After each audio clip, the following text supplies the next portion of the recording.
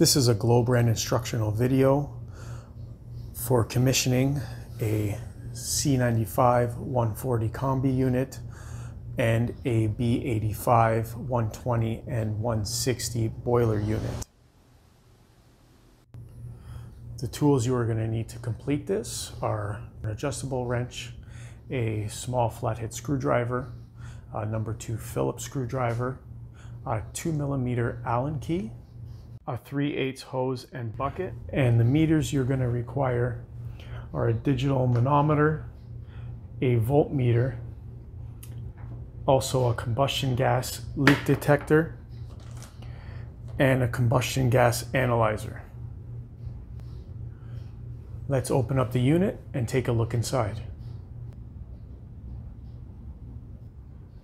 For this example, we're using a C95 combi unit. Firstly, you're going to make sure to verify that the unit installed matches your work order and make sure that the venting complies with the installation manual and local codes, and that your unit reaches the minimum 24-inch clearance from the appliance in the front for service.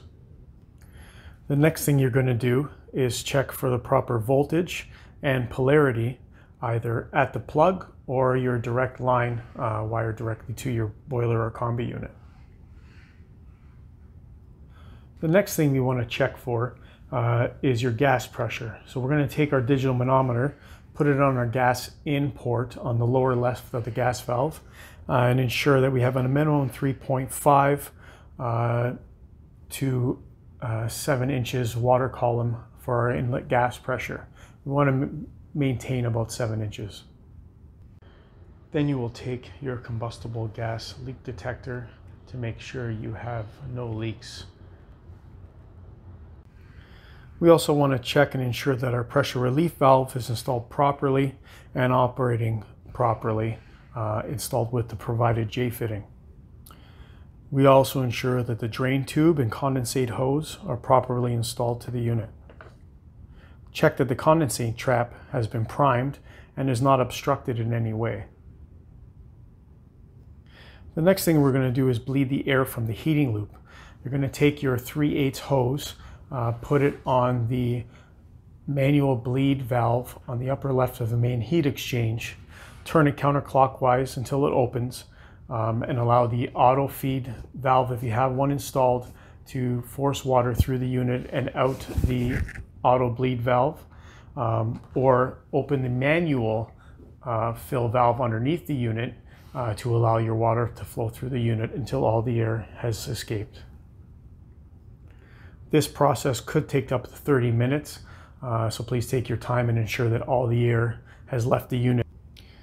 The next thing we're going to do is use our combustion gas analyzer in the flue test port to ensure the unit is firing at the optimal 9.4 nominal CO2 percentage.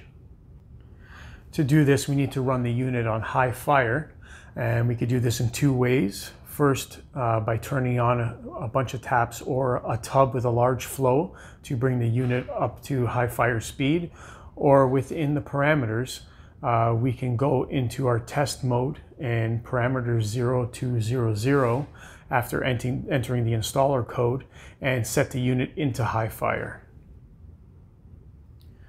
Once your unit is firing at this rate and your combustion gas analyzer is reading your CO2, you can use the 2mm adjustment port on the left side of your gas valve between the gas in and the gas outlet to adjust these figures.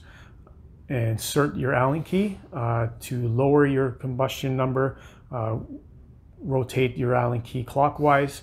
To increase your number of CO2, rotate your Allen key counterclockwise. Do this in small intervals as it takes a few seconds for the meter to read the adjustment.